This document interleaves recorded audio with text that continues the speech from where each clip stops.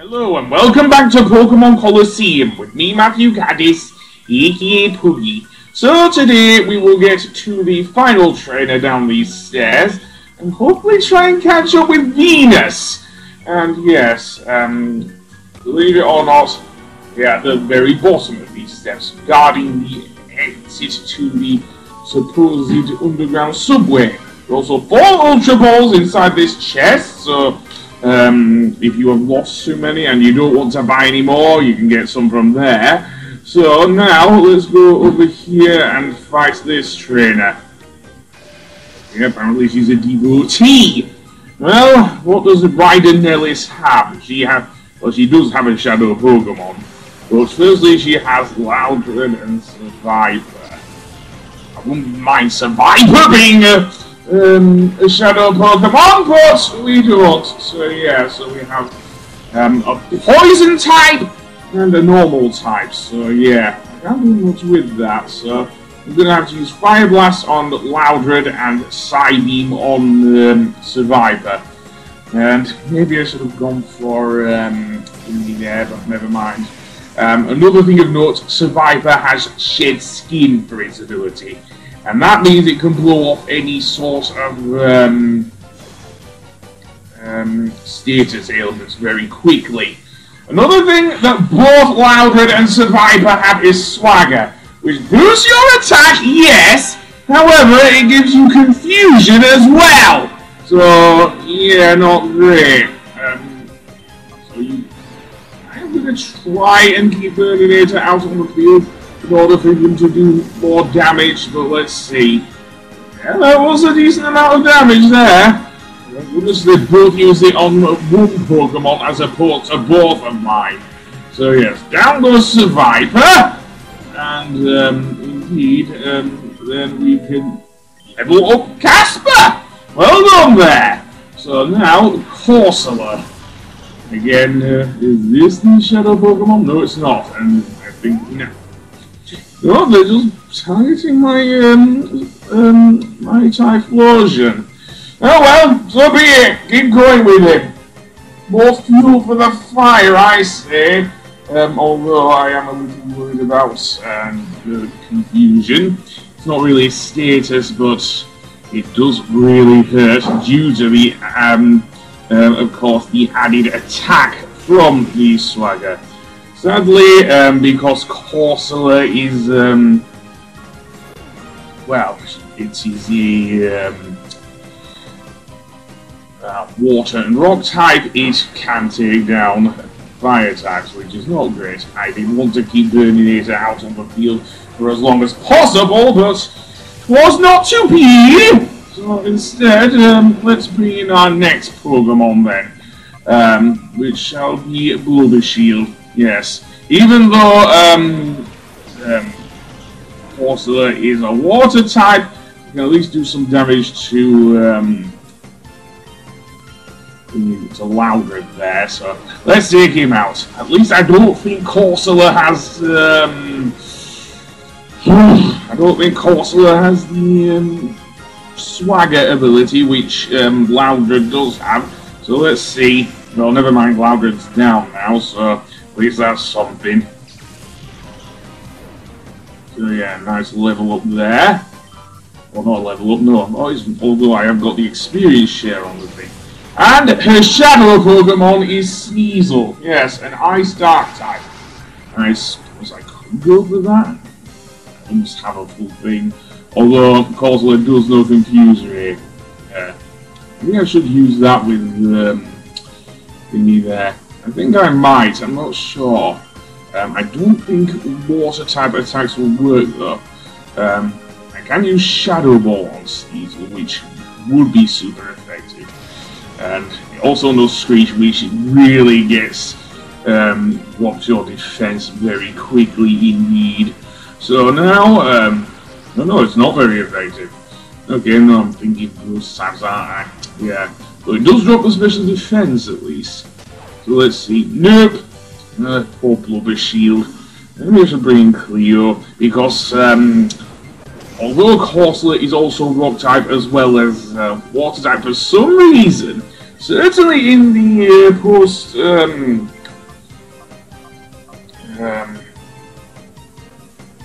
Johto games, strangely enough, electric attacks still effective despite it being a part rock type, which is very weird.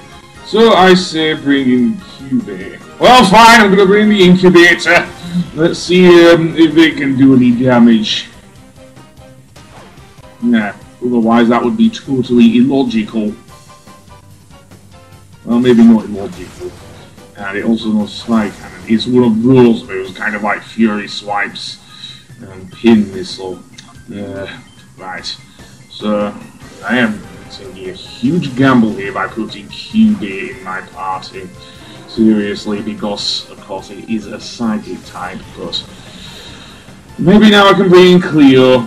Yeah, because I can't use Archimedes. Archimedes is a flying type, of course, and it won't do any damage to him. Cleo, however, will, so let's go with a good side beam on Corsola. It's down, very good. Or at least it looks like it was down. It should have been. It looks like it doesn't have a focus band, but it looks like it might have well have had one anyway. So, okay, I don't want to use. Why? It will be a busted flush, I think. Okay, maybe I'll use one of my revives on Burninator here because, yeah, if I can find it. There we go. So yes, I have 2 revives, I might as well make good use of it. Come on back, Burninator, all is forgiven, although I might want to actually do something about that. Don't know if Shadow... I think Shadow Rush is affected by static, but obviously not in this case, so... Down you go, Corsola! No fake focus bands for you! And, yeah. So, there we go. So now I want to use Thunder Wave, yes. Psybeam won't work, so I'm gonna try Return and hope that Sneasel doesn't use a dark move on my Espeon here. Because it does, it's not going to come back from this. Okay, good. Yellow health. And then let's use a Thunder Wave to give it the paralysis. And then I can use an Ultra Ball, I think. Yeah, Ultra Ball. I'm not going to waste it on the Timer Ball, even though quite a lot of turns have passed. I might use Reflect just to pass out the turn if he doesn't work. So let's see then, or pad out the turn, should I say. So let's see, Ultra Ball! And 1. Nope, didn't work. Okay, I'm gonna have to use Swift if he doesn't use a dark type move on the QB there. He's been mostly attacking Cleo. Alright. Paralysis kicks in, so I'm going to try again with the Ultra Ball, maybe use Swift, I don't know, yeah, because there's no point in using Burninator, it'll just KO the Dark Ice Weasel, so don't bother with that. So, 1, 2, 3, and he's caught. Or she! Oh, Sneasel was a female. She's caught! You're trying to sing a song there, Nellis? Yeah, well, this game don't have voice acting, so I can't see how good you sing. Well, I'm guessing I'll have to indeed recover my Pokemon. And no, you can't use the lift to get back up, so I'll see you in a moment! Okay then, we're back. So, now, indeed, now that Nellis is out of the way, we can actually go to the subway and find out if we can actually catch up with, dare I say, Venus. Because she is getting away on that train. And she ain't going to wherever. I know there aren't any more chests down there by the rather toxic looking pool. Wait, Ein, that scientist guy? Who wrote all those reports? Oh, stop being a drama queen. Okay, where are you going to take me then? I think we need to get on that train. It looks rather really there. But before I do, let's see what's in this chest. And it is some black glasses. Okay, that's a good item actually. I think it boosts dark type attacks. That might be good for Casper actually. So yeah, I might give it to Casper. So now let's head to the left and get on the train. And indeed, let's see what's in here. It looks more like a freight train or something. The key? What key? Do we have a key? We don't have the jail key here. So yeah, we are missing one key. I don't get it. And apparently this kid is a... Oh boy. This really is reminding me of Detective Pikachu. What? And this thing's called a shadow liner. It's not a boat, it's a freight train! Freight train! Seriously, Nintendo! A liner is a cruise ship! Shadow liner! Bloody hell! Sorry, I am losing my mind here. But apparently there's something shiny here, and apparently Venus isn't so smart as she thinks she is, because she just dropped the key. And unlike Lean from Grandia, she didn't mean to. So, now let's actually get this train moving, I think. Okay, let's actually move the train and... Okay, it floats. Again, I could be happy, but we had this technology in Tomb Raider. When we get to the other end, we can indeed get out and, and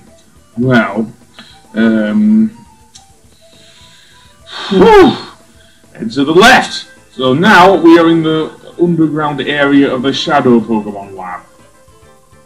Yeah, I don't think so. Unless Lady Venus has dyed her hair ginger and now wears a denim jacket. I don't think so. Run away! Run away! Well, let's follow him. Uh-oh, an explosion. I don't think we can go through there. No, they just Michael Bay'd that entrance, I think. So let's go to the right then. And what do you know? Another treasure chest. And this one has the U-Disc. Which, of course, actually allows us to use the UFO to go up. So we can actually go through the entrance. However, yeah, apparently they've created a hole in the floor. Oh boy, this is going to be a pain. Yeah, because they can't get over that either. Americanisms. Anyway, what's to the right there? Well, a main gate key. That would be useful if we are able to go to the Shadow Pokemon Lab from the world map, because if you'll remember a few episodes back, I did go to the Shadow Pokemon Lab, only to find out we could not go through the main gate because of the force field. That key will deactivate the force field, so yeah. So now what I want to do is use the subway to actually go back to the other end. So yeah. And then we will actually use the U-Disc to actually go up to see, well, where it will take us. It will actually take us back up to Pyrite Town, believe it or not, to a secret area. So yeah, so I do want to do that before I end this episode. Yes, and in the next episode we're actually going to look at our first Colosseum. I suppose I should have done it earlier with Pyrite or maybe the Fenac Gym. I don't think we can do the Fenac Gym just yet though, which is weird. But, yeah, we will look at the Under Colosseum in the next episode. But, yeah, more looking at that. I've already been up Mount Battle somewhat. I have not covered the whole area because I think it would be just too tedious to cover in this Let's Play, although it is a good grinding spot anyway. So, what about that guy? So, yeah, he's just standing there unaware of, maybe he's staying here. Maybe that's it. I've never spoken to him, but yeah, maybe that's it. Anyway, I'm going back up to the thing where I can recover my Pokemon, but I'm not going to do that yet because, of course, I am going to take the UFO up to where Pyrite Town is, and then I will end the episode. So, indeed, I will do that. So down here, and let's insert the U-disc. And then we can actually go up. Yes, very much up.